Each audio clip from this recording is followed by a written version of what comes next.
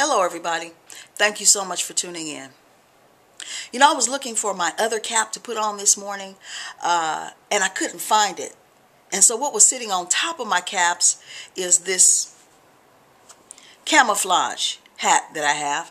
And I said, thank you, Lord, because that's more appropriate. I was watching TV this morning and I intentionally turned to the Christian station. And who was on? None other than the cutesy little size 2 blonde lady who comes on, has a TV show every day with the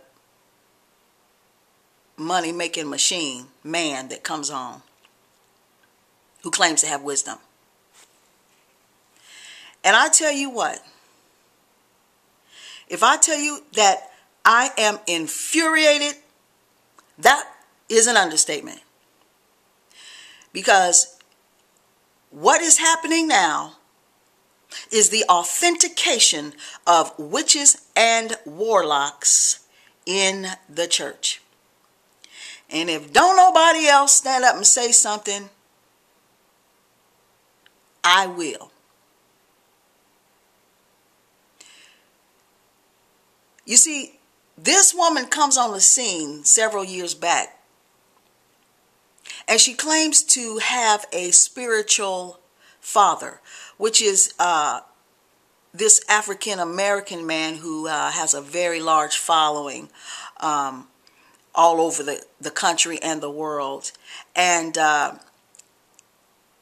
he pretty much, validated her ministry and put her in the forefront some years ago.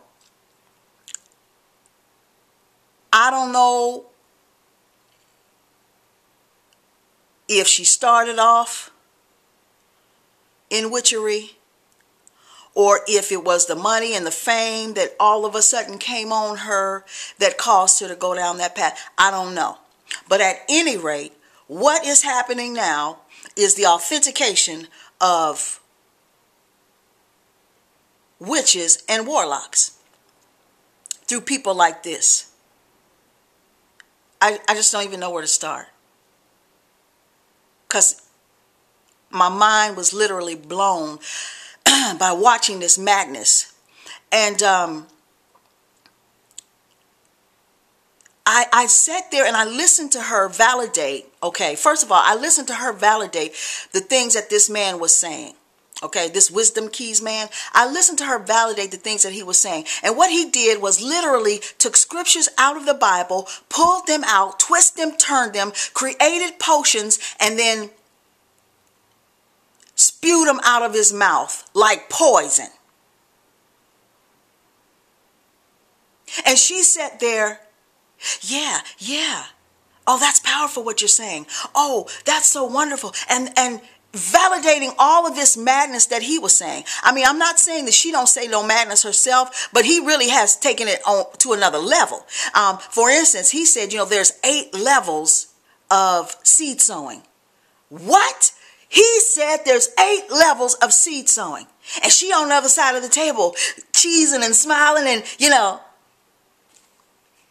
8 levels of seed sowing. Then he says, he proceeds to tell a story where he says, I explained to the Lord one time. I said, I thought to myself, you explained to the Lord as if the Lord needs any explanation from you? What? Because the wisdom, proceeded out of you before it proceeded out of him? Are you serious? And we sitting up here listening to this madness just like it's the gospel truth. So anyway, this woman, let me tell you what I see that has happened. And y'all please excuse me for being so tense about this and so furious. Please excuse me. But I gotta get it out.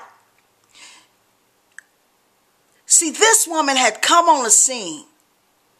And what she did, one of the things that she did is she began to get a message across to African American women that I identify with you. So she would say things, in her messages like, girlfriend, and you better slap somebody, and you better pat that weave, and girlfriend. And so we liked all that kind of stuff. And I'm going to admit, I liked it too initially. You know what I'm saying? Because really, you got to understand the dynamics of being African American in this country.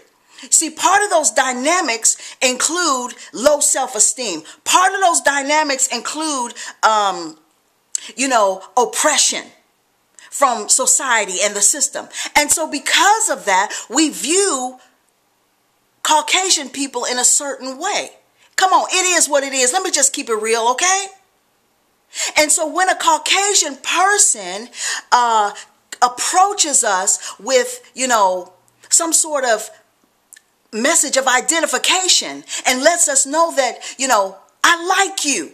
You're okay with me. You see, that makes us feel good. It kind of increases our self-worth and our value, especially when it comes from someone that is not African American. And that's because of the dynamics, okay? It's not because of who she is. It's because of the dynamics of being African American in this society. So she found out how to get through to this group of people. So girlfriend, pat your weave, slap somebody. And so we liked all that. We liked all of that. We bought into all of that. See, now by the time that she's sucking all of our money out, we sucked in. You see what I'm saying? We really believe that she really likes us. And plus she said T.D. Jakes was her spiritual father. So she must really like us. And so now she's able to work these twists and suck us in and take our money and bring other people on the show that are contrary to the word of God and the will of God to suck more money out of us. And I am ticked off about it. Yes, I am. It's not right, and it's witchcraft. It's a shame. It's a shame. It's a shameful God. Yes, it is. And I said it. And I'm going to keep saying it. And you know what? I noticed that there's such a boldness. It's such an audacity. They sitting on the TV with just the boldness to twist the word of God. The audacity. It ain't even no subtle twisting. It's like a rushing mighty wind of deception. And y'all, we got to quit. We got to stop.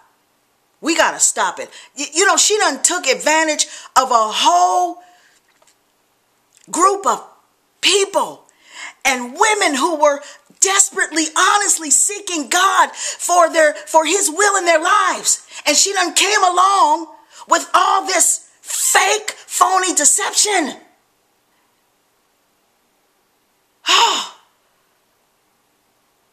I don't think I got it all out, but that helped.